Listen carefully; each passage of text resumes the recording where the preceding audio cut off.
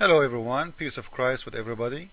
This is a video. Muslims are making fun of Jesus Christ for being crucified. Like, where is the God? What happened? And when the God died, like, how God died? Where is the God? Was in the grave? If you believe that's even a human, his spirit don't die and he will be alive. His spirit never die.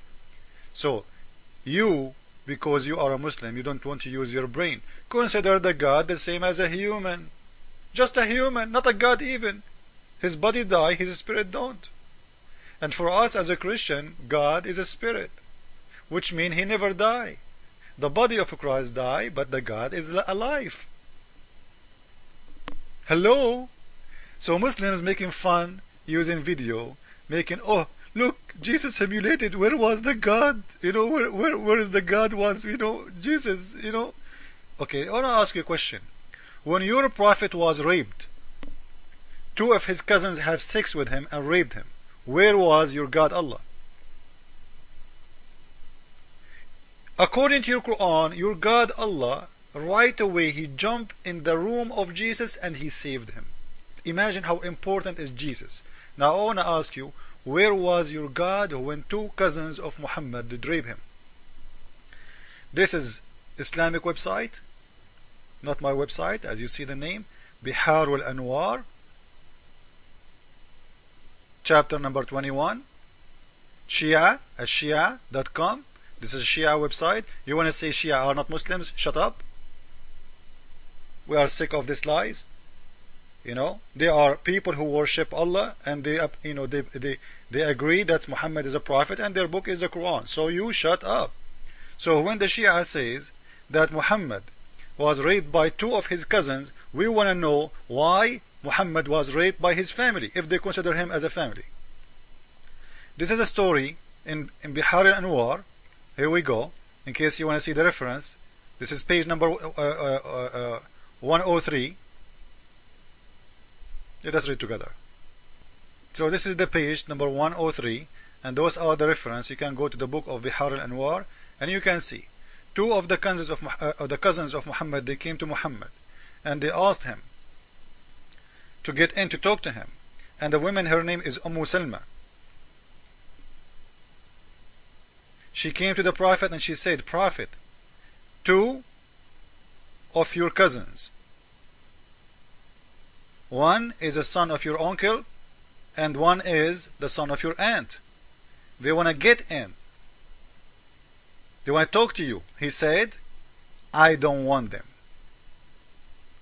And regarding my cousin, he is the one الذي هتك عرضي, which means he is the one who raped me. He has sex with me. I don't want to go low in the speech because the word might be very harmful if I go in Arabic word and say what هتك عرضي mean. It's a lot more than rape. Because rape is a word you use it only, for doing it to a woman.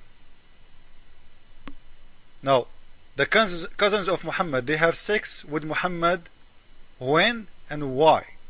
What happened exactly?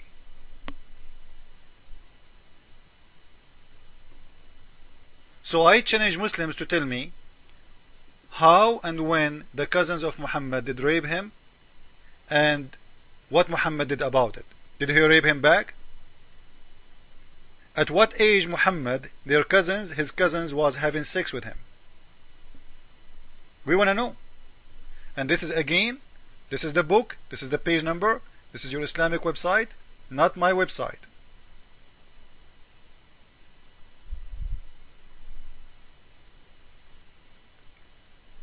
And as long you are talking, where is the God of, where is the God, the power of God when Jesus was humiliated? What about you explain to me about Hassan al-Qurmuti taking the black stone, destroying the Kaaba, and using the black stone as a poo room, bathroom stone for more than 40 years, and your God Allah did nothing about it? So I just showed you, your prophet was raped, and Allah never moved. Hassan al-Qurmuti took the black stone, destroyed the Kaaba, Allah never moved. The American AWACS is flying in the top of Mecca. Allah never moved. Where is your God, Allah? So this is why we cannot consider your prophet as a prophet of God, because he is a gay, he been raped, and people have sex with him, even his family was doing it to him. This is maybe explain why he is mentally sick and he like to have sex with kids. This is why he did marry Aisha. Jesus is Lord, Islam is false, and Muhammad been raped by his cousins. Amen.